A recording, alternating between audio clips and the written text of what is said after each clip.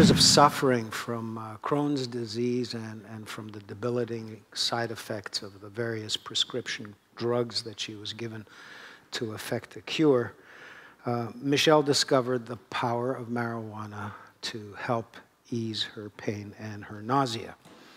And from that, she moved on to advocacy, and from advocacy to activism.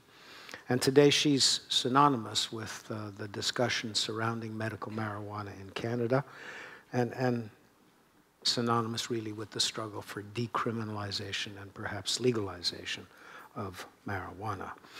And as I've said, we've heard from Michelle before, but what has earned her additional 7 minutes here today is that just a month or two ago, she presented herself to the American authorities at the border of British Columbia and the United States. Once there, she was handcuffed, shackled, driven all the way to Seattle, where she was put into a jail, paraded before a judge, and I'll call her up on stage now to continue with this story. Michelle has been under an extradition order for about 4 years because she was indicted along with Marc Emery for selling seeds, marijuana seeds, to Americans. Michelle Rainey.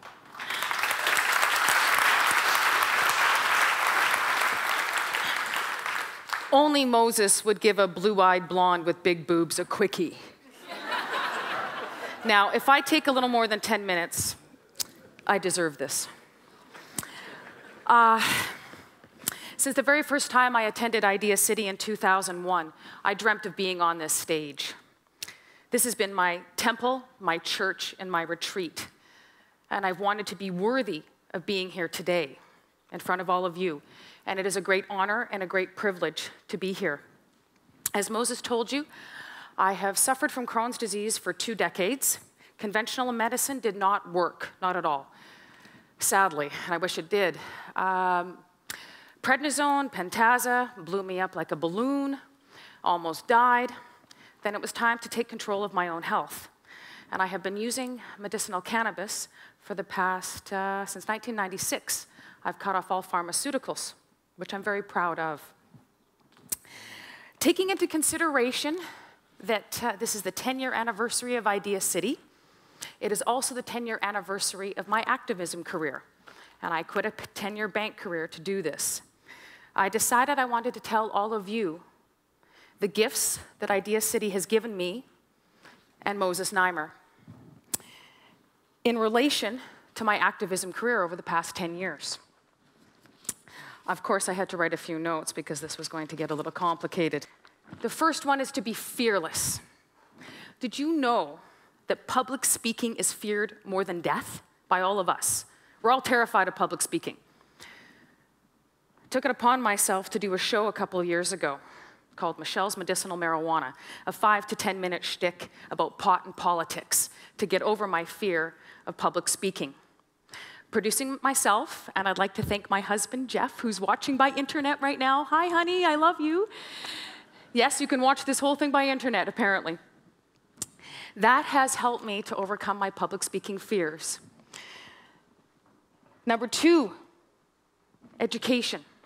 Listening to all of you, 350 presenters over the past 10 years, has given me the ability to be able to be a better marijuana educator and convey a message that's so important for all of you to understand. Number 3 is inspiration. A few years ago, I put together a medicinal marijuana education package. And in this package, it consists of 33 pages. Yes, 33 pages to get a legal exemption to use marijuana in this country. Have you ever had to fill out 33 pages for Tylenol 3, Prozac, Ativan, lorazepam? Probably not. It also includes the list of all the compassion clubs in this country, websites relating to all the different diseases proving cannabis's therapeutic value. This was a labor of love, and inspired, of course, by ideacity. I also took it upon myself to start writing a column called Ask Medicinal Michelle in a magazine called Treating Yourself that's for patients by patients. And in this year, or actually this month's edition of Zoomer magazine, I have a fantastic article in here called The Pot Option, relating to the Zoomer generation and options. Instead of pharmaceuticals, you have a choice. Number 4, ideacity challenged me. Oh, has this ever challenged me? My God. It should have challenged all of us. To believe in myself, regardless of the continued negative stigmatization about marijuana. It's challenged me to be more aggressive and more forceful with telling all of you no harm has been done. Not one single person has ever died of marijuana. Not one. Number 5, patience. You have to have a lot of patience to do what I do. And ideacity taught me, from environmentalists to politicians to inventors. When we saw this morning, things take time. Patience is a necessary evil. And I still can't figure out why marijuana is not legal yet, but that patience is still with me. Number 6, courage. July 29th, 2005, the DEA came into Vancouver and arrested myself, Marc Emery, and Greg Williams. And all 3 of us have been facing extradition charges since that time. 99% of individuals sought for extradition are extradited. There is just no ands, if, buts, or maybes. It's plain and simple. You're extradited. My only hope, my Obi-Wan Kenobi, who is not here right now, Mr. Irwin Cotler, he happened to be the one that did sign my extradition papers as Justice Minister, Liberal, in 2005. And sadly, he is no longer our Justice Minister. We have a Conservative. So my Obi-Wan Kenobi couldn't help me now, because he was my only hope. He's the only one who would have been able to reverse these charges. I decided to start negotiating with the US government because I knew that I would be extradited, and I did not want to drain our economy any more than it already has been with unnecessary court fees. I mean, let's face it, we're in a global economic crisis. We don't need to be spending and wasting any more money when I am guilty. And what I did was, as Moses told you, went down to the US, yes, in shackles. It was very interesting to stand at the Peace Arch border, and I don't know if any of you ever have been on the Peace Arch border, but I had to stand under it on the Canadian side at 8:30 in the morning, waiting for a couple of agents to come get me. Just standing there in the middle of this beautiful park, waiting for them to come get me. And of course, they came and got me, and I was processed at the border, fingerprinted, and then, of course, put in these handcuffs and put in the car, as dangerous as I am with using medical marijuana, taken down to Seattle, and there I was processed, and apparently I was the nicest looking, nicest smelling convict they've had in a long time, considering what Seattle has in their marginalized prisons. And that's one thing that I'd like to tell you all. 1 in 100 people in the US are in jail. This is a very, very sad state of affairs. 800,000 a year are convicted of marijuana offenses, and Canada could be going down that same route with Bill C-15, which would impose mandatory minimum sentences, something that has been proven in the US to be a complete failure and a complete waste of money. And I'd really like to see all of us get more active about our laws in Canada concerning not just marijuana, but drugs in general right now. I pled guilty to the offense of conspiracy to manufacture marijuana, count number 1.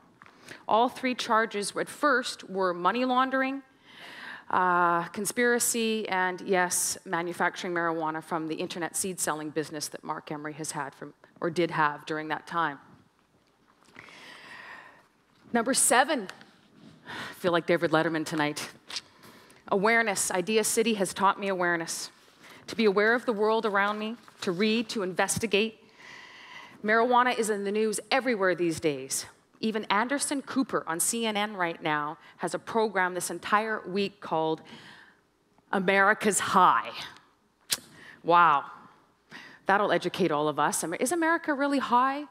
Or does America just need a little help from Canada right now and the rest of the world? That's a good question to ask ourselves sometime, because I did marry an American in hope that we could all unite and be a better world. Number 8.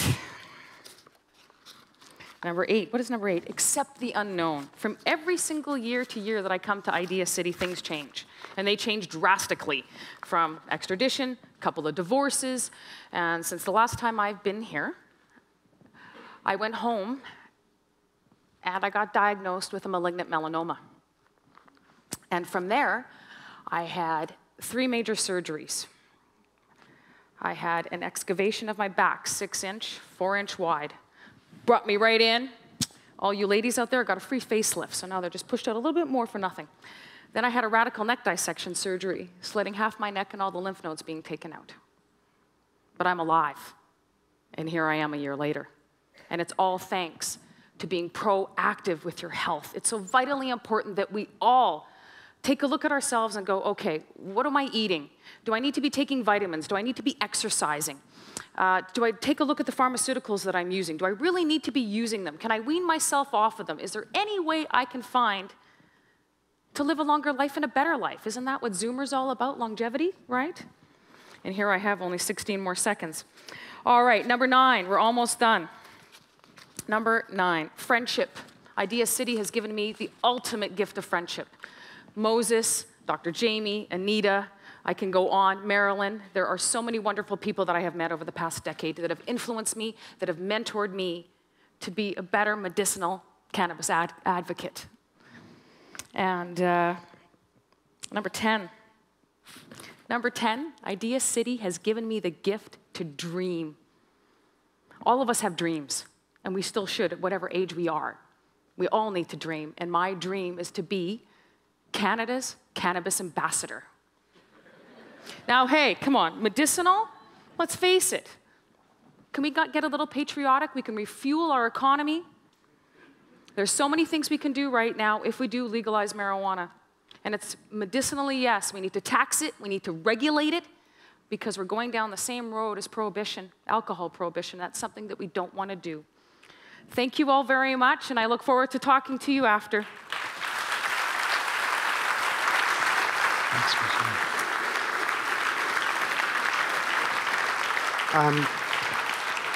I'm still a little unclear about what kind of sanctions you face, because given the well, you only gave me 10 minutes. Given the volume of seeds that were sold, yes, apparently you and Marc were liable to life imprisonment.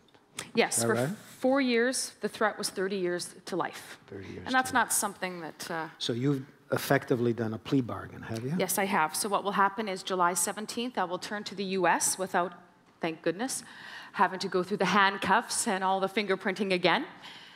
And I will face a sentence of what I hope will be 2 years probation in my own country. I will not be able to travel the US for 5 years.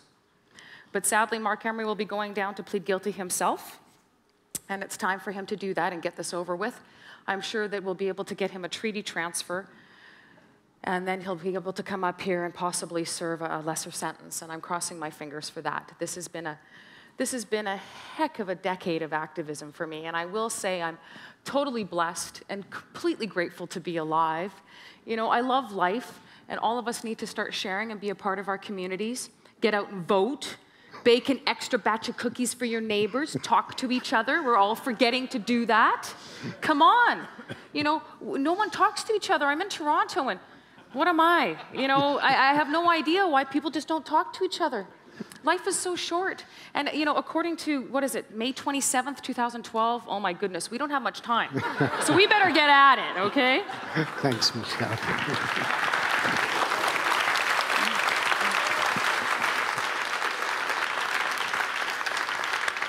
Idea City is my church. It's my retreat. It's my soul. This is the only thing I do all year long. I save all my pennies to come here. I don't do anything else. I don't go on holidays to Jamaica or Mexico or anything like that. This is what I do every year.